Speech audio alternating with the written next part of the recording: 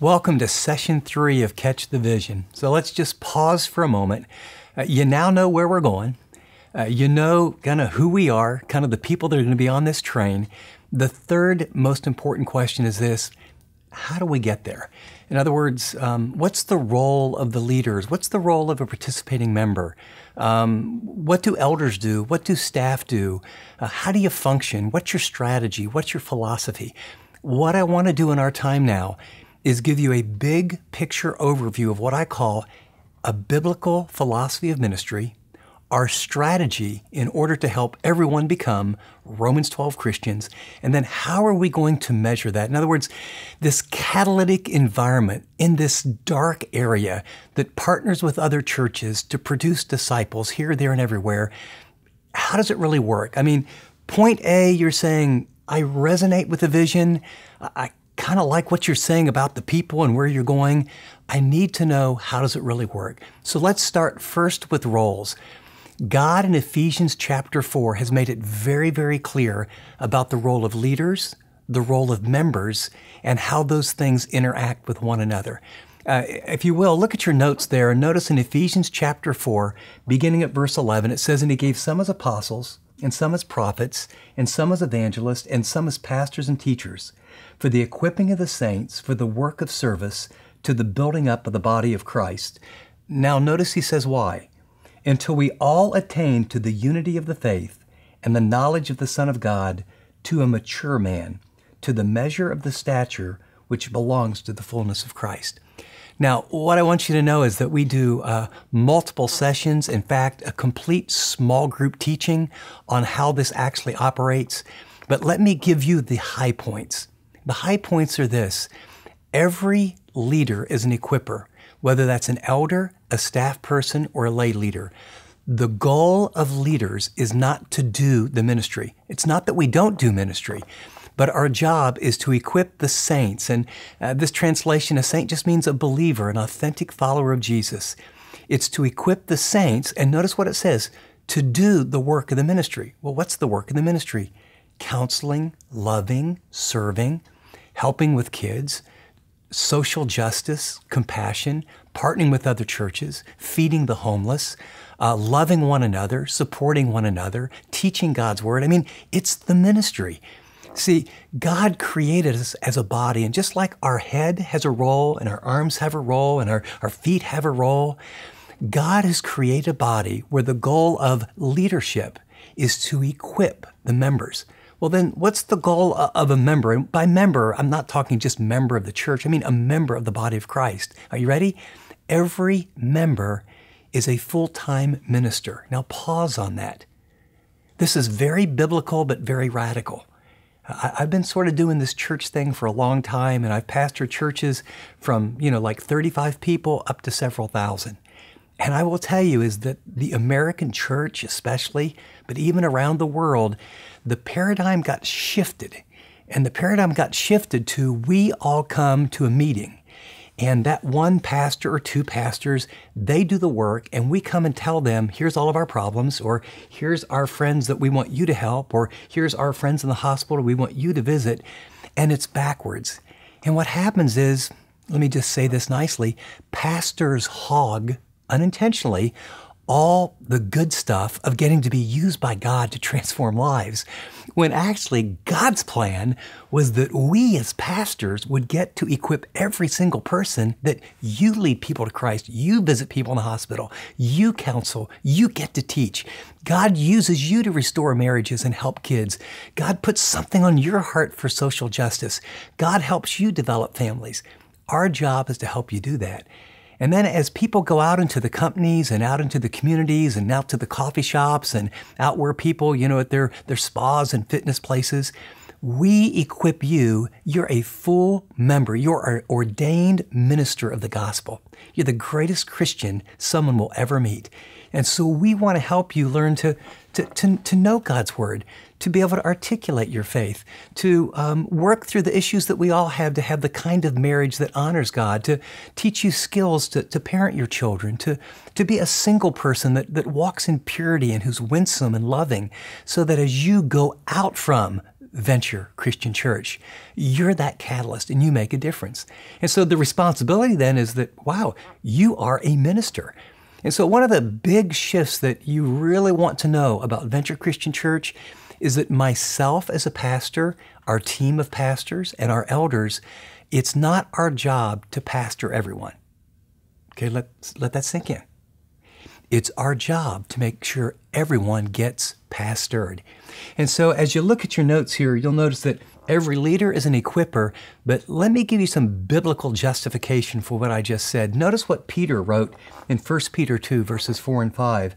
And coming to him, Jesus, as to a living stone, which has been rejected by men, but is choice and precious in the sight of God, you also, as living stones, are being built up as a spiritual house for a holy priesthood, to offer up spiritual sacrifices acceptable to God through Jesus Christ.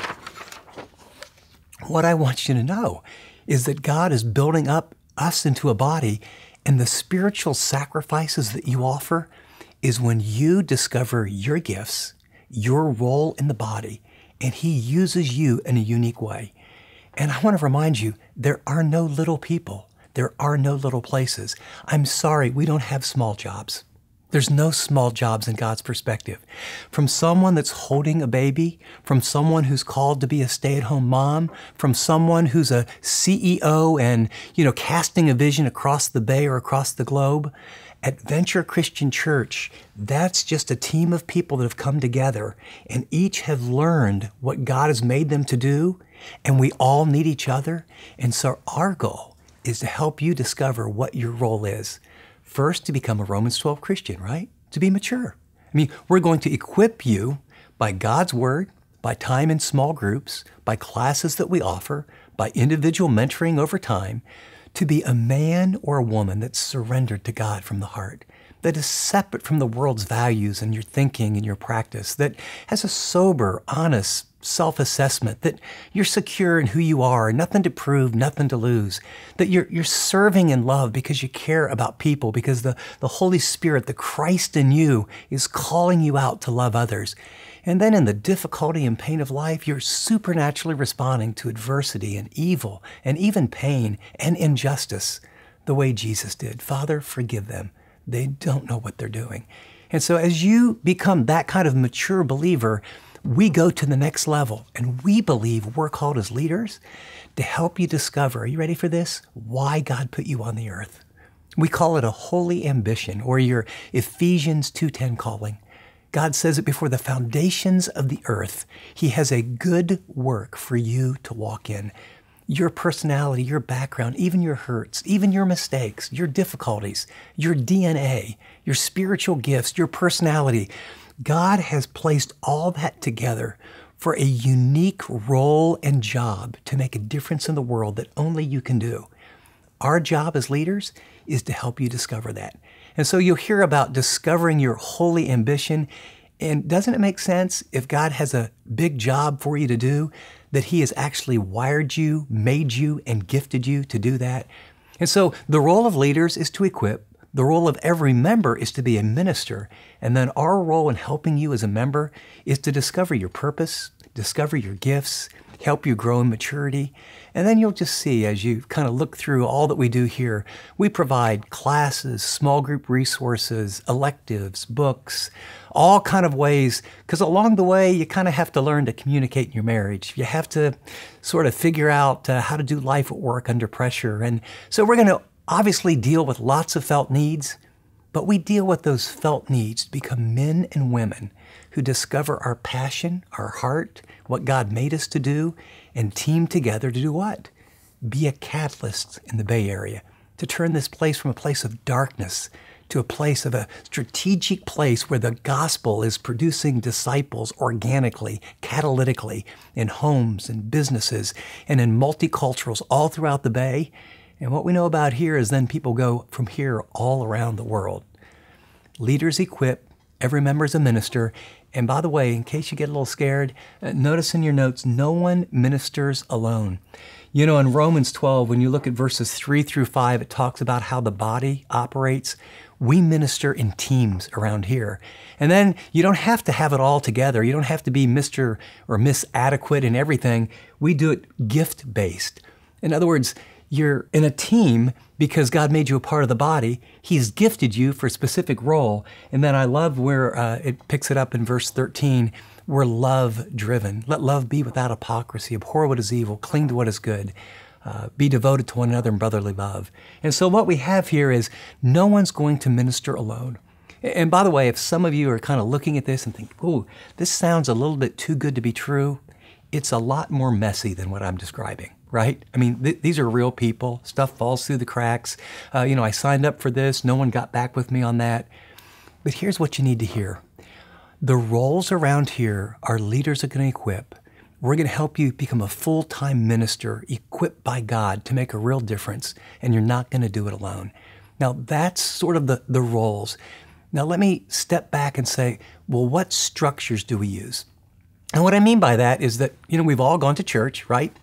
And or maybe you're new and you haven't gone to church much, but you're probably aware that they tend to meet weekly, right? It might be a group of 35 or 3,000 or 5,000 or 200, but they meet weekly, usually on Sunday, and there's worship and there's the teaching of God's Word. And so I call that large group meetings. And so what I want to do is I want to go through, and rather than you just from your background or mine think about, oh yeah, here's all the meetings that churches have, and I suppose I'm supposed to go to so many of them. I want to describe the 3 sizes of church structures that Venture Christian has, why we have them, and then what the goal of them are. Because the goal might be different than you think. Are you ready? We've got roles, leaders, members, no one ministers alone. Now here's the structures. We have large group meetings, medium-sized groups, and small groups. Large group meetings, over 100, or in our case, on the weekends, most of the services are anywhere from 600 to 1,000, 1,100 people. The large group is geared around 2 fundamental goals: worshiping God. There's something that happens in a larger group and gifted worship people and being able to see how great and big and high and realize you're not alone. And the instruction of God's Word. That's our goal in our larger groups. Our medium-sized groups are 20 to 100. Maybe it could be up to, maybe 100 or so. Could be as low as 20 or 25 or 30. But medium-sized groups are around what I call affinity. It might be the ushers get together. It might be we have a team of about 80 people that are committed to reaching the Korean population. We have a group of 40 or 50 that speak Mandarin or want to reach Mandarin-speaking people. We have others that are, committed to helping unwed mothers. We have another group of 30 or so that are moms that come and pray on a regular basis. I mean, we have multiple mid-sized groups. We have classes that we would have for parenting over here, on marriage over here, or high school, college. I mean, we have all kind of different size groups around affinity. And the goal here is to meet specific needs, be able to move out of a very large group where there's identity. I get it with this people. We have a group called Analog of high-tech people that meet once a month, and they're all in the tech world. They speak the same language. So when I think of the medium-sized groups, I think of them often as an intermediate step. It's a pretty big stretch for some people to go from a large auditorium into someone's living room and begin to talk. It's also a place where you can identify with people that are a little bit more like you and get some very specific needs met. There might be a class that you need right now, or a skill that you need right now, or maybe it's an opportunity where you realize you want to experience and begin to test out your gifts. And, you want to be able to teach, or you want to be able to serve, or be on a ministry team. Medium-sized groups provide a place that's not so overwhelming. And so we feel like, although I don't have a biblical reference for a medium-sized group, we think they're critical to make the move from the large group to the small group, and at times to have things challenged in a small group and realize I need to go to a medium group to get some skills that I don't currently have. And then the small group, and by the small group, it may start larger, 20 or 25 people, but we subgroup around here so that our small groups are, anywhere from 3 to 10 people. In other words, it's a small enough group, and this is where life change really occurs, heart to heart. accountability, vulnerability. When what's shared in there stays there. This is your core of people that you're going to do life with. And for many of you, that looks different. Some it's a small group of women, others a small group of men. Some of you do it in a class. We know that some people in our church, because of their travel, they might do that with 3 people from other churches at 6 in the morning at a Starbucks before they fly off into the Pacific Rim or have to go into business. But there's 3 or 4 people that they are doing life with at a deep, deep level. And so here's what I can tell you. In Scripture, it's very clear. From the model of Jesus to the early church, he disciples in small groups and he teaches in large groups. Jesus taught the multitudes, and then he had small groups. The early church met in the temple, large group, and there were small groups, and they met house to house. We think in the American culture, the mid-sized groups allow us. I don't have a biblical passage for it, but I think methodology-wise, it's just a great halfway house to help people get connected. So now, I need you to lean back on this one because this might come as a shock. We want people to come and worship God corporately. We want people to go to a class or get help or teach a class that they need. And we want everyone to be doing life in a small group. Now, here's the deal. We don't want you coming to all of those. Okay? I mean, I've been to a church, actually I pastored it, which I was really guilty, that I felt like we gave people like a whole nother job. Have you ever been to one of those churches? And I don't mean this critically, because I actually pastored one where we did this. You need to be there on Sunday morning, Sunday night. If you're a leader, be there on Tuesday night. We have another special meeting where you go help people on Wednesday night. There's a small group that you need to. Then you need to prepare for that. And pretty soon you have people, they don't know any non-Christians. Their lives are filled with Christian activities. Here's what I want you to hear. Our goal, right, is not methods, traditions, or coming to meetings. Our goal is outcomes. Our outcome is what? That we become a Romans 12 Christian, a mature disciple. To become a Romans 12 Christian, which is the profile, we have learned that you need life, not meetings. You need relationship, not religion. And so listen very, very carefully. We have what we call a pathway to becoming a disciple that helps you choose which of those meetings you need to be in. I can tell you that all of us need to be in that large group on a regular basis, and all of us need to be in a small group on a regular basis. What you need to discern is what other interaction you need depending on your season of growth. So here's the pathway. Are you ready? B-I-O. Look in your notes. We call it bio, like biology, right? Biogenetics. It means life. It's an acronym for what I'm going to tell you as a participating member signing up for Venture Christian Church is that I, as the pastor and one of the leaders, would hold you responsible, that you're responsible before God to make bio a part of your life. Now, before you get a little uptight, that's going to be in your season, at your level. You may take baby steps, and we'll show you how. But the B stands for coming before God corporately in worship on a regular basis and before God daily. There is no way that you're going to become like Jesus unless you come before God and get in His Word and talk with Him. I mean, it's not legalism. Everybody misses a day here and there, but you're coming to a church that highly values the Bible, that this is God's Word. And His Word is what transforms our minds and our lives.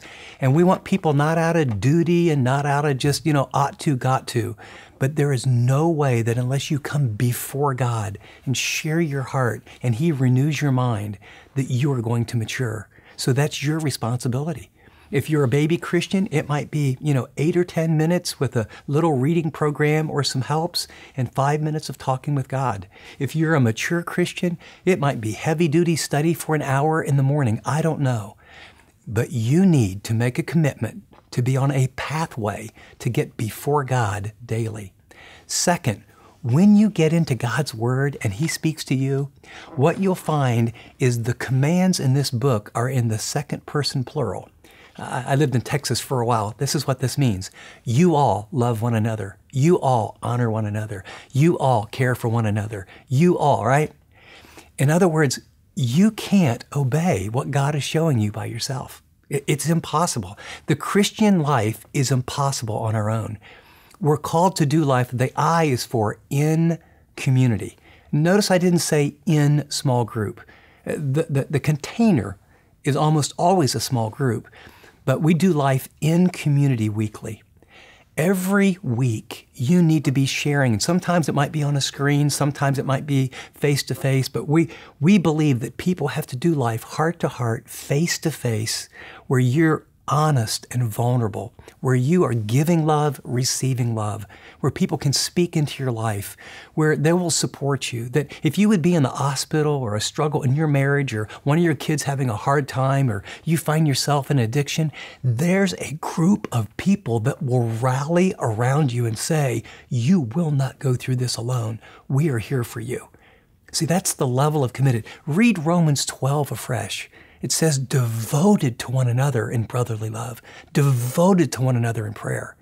So this really, as you move through the life adventure, this isn't kind of a place that you come and, sit and listen to me or someone else teach and say, hey, music's pretty good, like what you're doing for the kids and nice program for the high school. And, that's not us. That's a beginning place. But you will be held responsible to be in a group. In fact, there's a covenant that you'll sign. I mean, we take this very seriously. There's a covenant that you'll sign that you'll say before God, by His grace, I'm committing, on my journey to come before Him. And I'm committed to do life in community. I'm going to be in some kind of a small group that I've described. And then the O, are you ready, is on mission. And of course, this is serving, being a servant, have a servant's heart, doing what God shows you to do. But this is on mission 24/7. See, the great thing that's happened at Venture Christian Church is people are beginning to see that Christianity and walking with Jesus isn't something you do on Sunday or Saturday night. They're beginning to see that it's integrated into all of life. In fact, are you ready for this? I don't want to even use the word spiritual life. No one has a spiritual life. You just have a life. And you have a spiritual component, an emotional component, and a relational component. And we want you to be, I want men to get up in the morning that are married and say, I'm on mission. How do I serve my wife? And if you happen to have kids, then look in the bedroom and say, I'm the father. I'm on mission. How do I love them? And as I pull out of the driveway and see these houses where I'm pulling out, I'm on mission. This is my calling, this neighborhood. Do they know Jesus? Am I loving them? When's the next barbecue at my house? And then when you pull up to the job site or the construction site or when you get on a plane, that you say, I'm on mission. And what we want to do is help you learn the skills, the knowledge, the character, the support, and the heart, so that the living Christ living inside of you will grow you to the point that you'll impact your world and beyond. Can you begin to see these points of lights multiplying? That's the catalytic Venture Christian Church. And so let me stop and review. We've said, okay, how are you going to get there? We're going to get there by knowing our roles. Leaders equip. Every member is a minister. No one ministers alone. We're going to realize that there's structures. There's large groups, medium groups, and small groups. The two non-negotiables are large group and small group. Those are biblical. Third, we're going to say that there's a pathway, bio, coming before God daily, doing life in community weekly, and being on mission 24/7 will kind of be your guideline. Now, what you need to do is say, this is the class that I need to mature me right now. We have a series of classes, and you'll see in some of the literature there, we have a very clear game plan lined out so that you can know the pathway. But the balance here is people can't come for years and just take classes and learn and learn and learn and grow and eat and eat and eat. That's called getting fat. But we can't have people just serving and not learning and growing. And so together, you pray and ask, what season are you in? We as leaders will try and provide the best that we can, a steady diet emotionally, spiritually, physically, and opportunity-wise to help you discover how God made you, what He wants you to do, and how you fit. For many of you, your ministry will be outside the walls of the church. For many others, you'll be inside the walls of the church. You'll love children. You'll be an usher. You'll do things with finance. You'll be a teacher. Our goal is not to get you to fit into slots that we have. Our goal is to help you discover the slot that God has for you, His actual calling in your life. And so there's the roles, There's the structure, and I think you've got the expectations. Again, I just have to tell you, it's not always super clean. It has a little messy parts. There's some real responsibility on your side and some big responsibility on our side. But where are we going to go? We're going to be a catalyst to transform the Bay Area. Who's there? We've talked about our culture, our values, what really matters, and you can kind of know the kind of people that we are and the things that make us tick. Now, how do we get there? We're going to get there by you and me honoring the biblical philosophy and strategy set forth by Jesus, and one person at a time moving forward to make a real difference. So, you still on board? What do you think? I can't wait for you to get some time to talk with some other people and kick this around. Some of this model's different than maybe a lot of churches you've been in, but this is the model that God has called Venture Christian Church to. I invite you to explore it.